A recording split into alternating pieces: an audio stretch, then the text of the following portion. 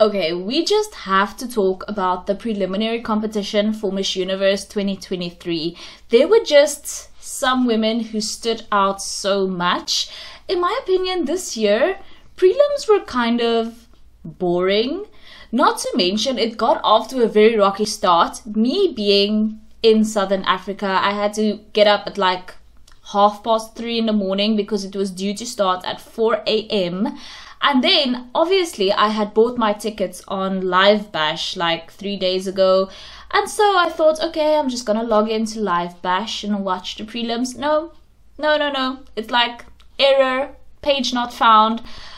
And I was like, okay, maybe it's just me. Maybe it's just because people are still logging on. I still have time, right? So I went on Instagram and I saw that the whole Live Bash like site crashed and was like definitely not working. And I was like, okay, well, I spent a whole bag of chickens worth of money on these tickets, so what is going to happen now? But it was later revealed that of course they're going to give refunds and stuff like that. But anyway, my point being, the prelims and the national costume competition ended up being streamed on the Miss Universe YouTube channel for free for everyone to watch anyway. And Miss U Updates, I saw she commented on the Miss Universe post that they made, like, you guys broke the internet, so now we're going to put it on YouTube. And she was like, well, don't use a random streaming service that nobody's ever heard of to be streaming like two of the most important items of Miss Universe. And I totally agree with that. And so that was a bit of a mess. Speaking of prelims, it was very underwhelming as a whole. The music, guys. The music. The elevator music that these girls were forced to walk swimsuit in. I was surprised that there were any women who were able to pull out good performances to that music. I mean, Nicaragua basically performed a miracle on that stage, giving that insanely good performance to that terrible elevator music that I don't even know where they got that from. So speaking of the swimsuit competition, let's just get into the girls who I thought performed the best, starting with Australia. I think that Australia did pretty well in the swimsuit competition. I can definitely foresee Australia getting into the top 20 at Miss Universe this year. Colombia, guys, Colombia definitely performed her heart out on the Miss Universe prelim stage for swimsuit, but I was expecting that from Colombia, definitely. I mean, Colombia is always the one of the first ones. That's the thing, right? When Miss Universe is happening, usually the first wow performance is usually going to be Colombia, if we're going in alphabetical order. So I wasn't surprised that Colombia actually brought it. Then there was Guatemala. I wasn't expecting that performance from Guatemala, to be honest with you. Guatemala is one of the mothers competing at Miss Universe this year. I think she's a mother of 2. She did amazing in my opinion. She really blew it out of the water when it came to her swimsuit performance. Then India for me also gave a wow performance at prelims. I really think that she pulled out all of the stops when it came to the swimsuit competition. I wish the same applied for India during the gown competition, which I wasn't very impressed with, but her swimsuit performance was really off the charts. Then of course, guys, the woman who actually gave me life at this year's Miss Universe preliminary competition, Nicaragua. I think we can all agree that she was fantastic at prelims. She won prelims basically. When it came to swimsuit and gown, Nicaragua was the one, okay? She definitely gave us all life, especially because this poor woman had to perform this amazing routine to that dull elevator music that Miss Universe chose to play while the girls were doing swimsuit. Then we had Paraguay. Paraguay performed surprisingly well during the swimsuit competition as well. And the Philippines. Now, Michelle D, of course, we know that she has the attitude, she has the confidence. She has been displaying that even off stage, like since she was crowned. So I wasn't surprised to see that Michelle had everything under control when it came to the swimsuit competition either. Puerto Rico, again, one of those women who really just knows how to convey confidence on stage. She did everything that she was supposed to do during the swimsuit competition. Very impressed with Puerto Rico. And of course, my birth country, South Africa. South Africa really played the face game during her performances. Bryoni, you can tell she has been practicing in a room full of mirrors, checking out her face, just making sure that her face is absolute perfection. That's what I was getting from her performances. I just couldn't take my eyes off of her face. The transitions were flawless. I am so impressed with Bryoni's swimsuit competition performance. Lastly, for swim, Venezuela. I could not talk about Venezuela just because I watched her swimsuit performance.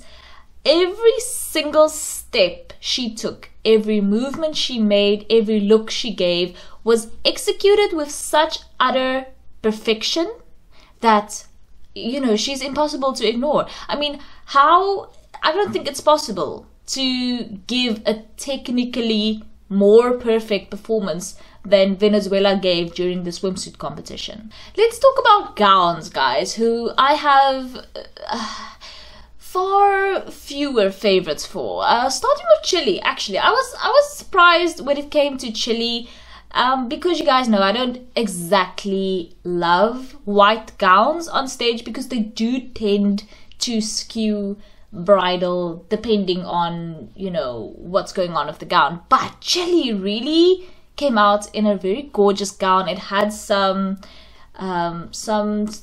details that made it very non-bridal. I really liked Chile's gown. I liked her performance as well. Colombia, guys, of course, I don't know what it is about Colombian contestants, but they love the strapless silver gown, don't they? They really do. A lot of them do, and it's just nobody's gonna do it like Ariadna Gutierrez did it at Miss Universe 2015. But this year's Miss Universe Colombia came pretty close, okay? She really surprised me when it came to prelims, both in the swimsuit and the gown competition, but her gown performance especially to me was very regal, very beautiful. Of course, guys, our queen and goddess this year, Nicaragua, oh my goodness. This gown, you could not take your eyes off of her, and it was not even because of the gown. It was the performance made this gown beautiful. The performance just...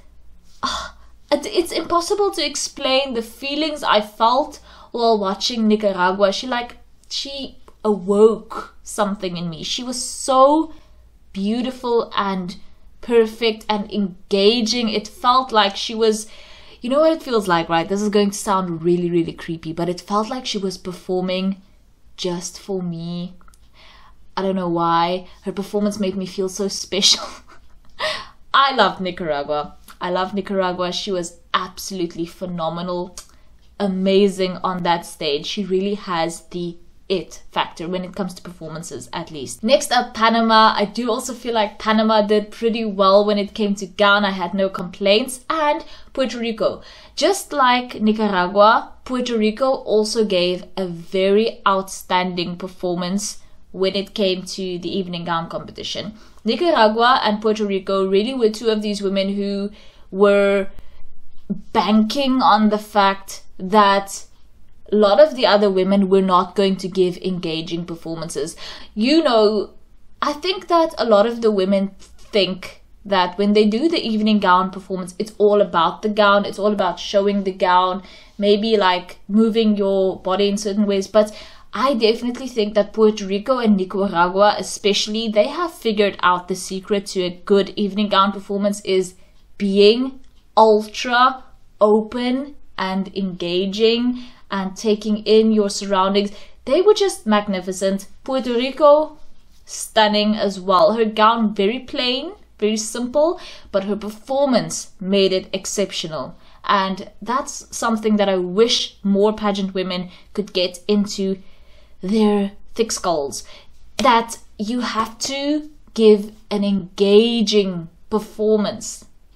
Okay, that's what it's about. Then we have South Africa. I'm calling this the sand gown. I haven't even read up on what the gown is about, but I truly enjoyed Bryoni at this year's preliminary competition so much. I thought that this gown really brought out her skin tone a lot. It made her literally shine. I mean, she looked golden and gorgeous, and so I was very impressed with South Africa this year as well, especially like Bryoni. Her face game is through the roof, so very impressed with Bryoni. Lastly, Venezuela. Venezuela had a gorgeous gown on as well. She also gave a beautiful performance, so I was very impressed with Venezuela as well. Venezuela, for me, she stood out more in the swimsuit competition than she did in the gown competition, but I do still think that she did pretty well when it came to gown. So yes guys, those were, in my opinion, the best women from the preliminary